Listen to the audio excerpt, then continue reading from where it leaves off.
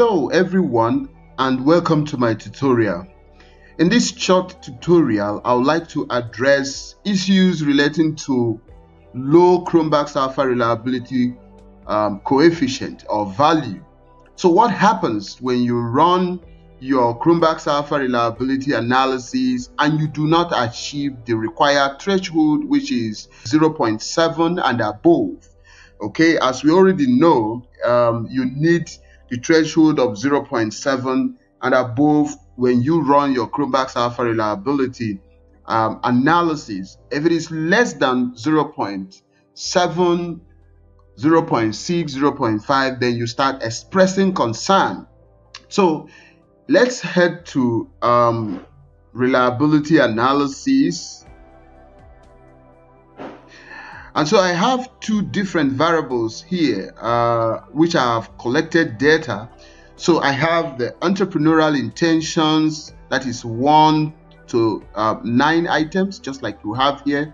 And I also have entrepreneurial training 1 to 8. So let's assume that I have collected the data and coded it into the SPSS like I have done right now. And then I impute the results into the item box and then run the analysis to see the Cronbach's alpha reliability coefficients of the item statements. So this is the result that I've got, 0.218 with the entire 9 items that I've used to collect the data. And of course, you know that reliability analysis simply explains to us how much the respondents ascribe meaning to the item statements. Okay, so let us check the second one. We select the item statements back and select the other ones in and then run, and this is also worse. This is 0.003 and the number of items are 8. So what do you do at this point?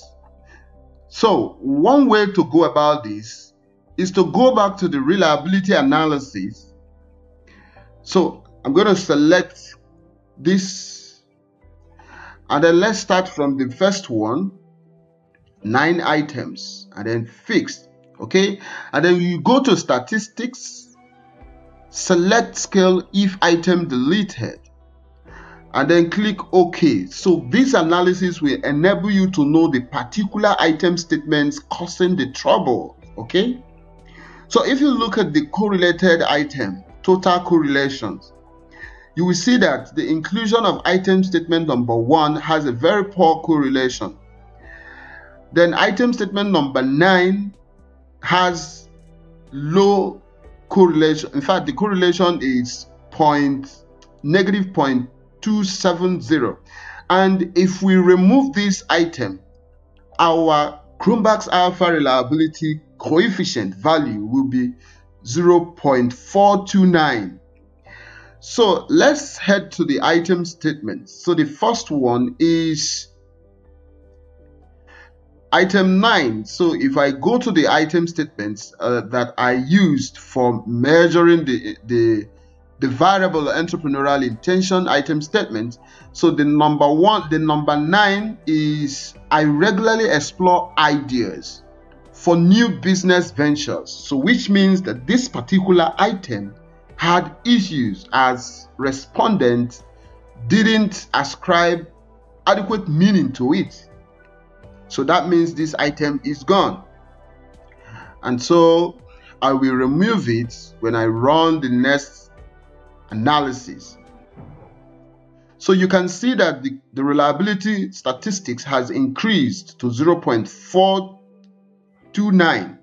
But again, we still see this.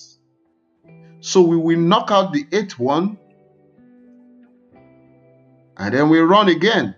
Now it has increased to 0.516, but we still have some bad ones. So number 7, and then you check, and then we remove the 6th one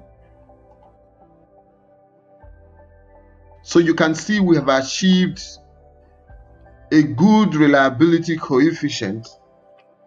So we drop this and we copy this also into our study. So that means that these items are hereby removed. So it means that the item statements that contributed more to explaining entrepreneurial intentions among your study participants are these first 5 item statements. Okay, so then the first one said, I intend to start my own business in the near future. I am determined to pursue opportunities to start a business. Becoming an entrepreneur is a top priority for me. I see myself as someone who will start a business. I am actively searching for business opportunities. So let's check the second one to see the items that contributed to it. We'll go back to the second one.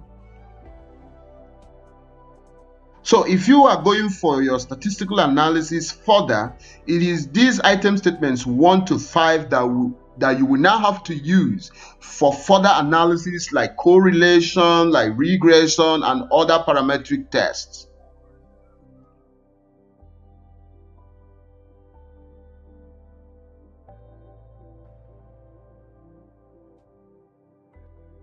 So for this one, and we will still run the analysis again to know the ones we should be able to knock out.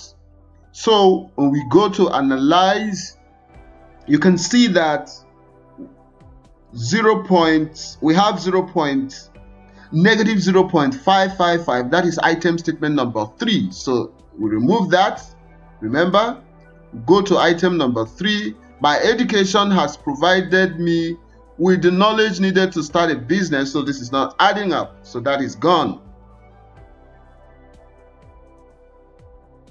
So we check this again. You can see that has also improved a little. So the next biggest trouble is item statement number 2, training 2. So we knock out training 2, come to the item statement, remove the training 2.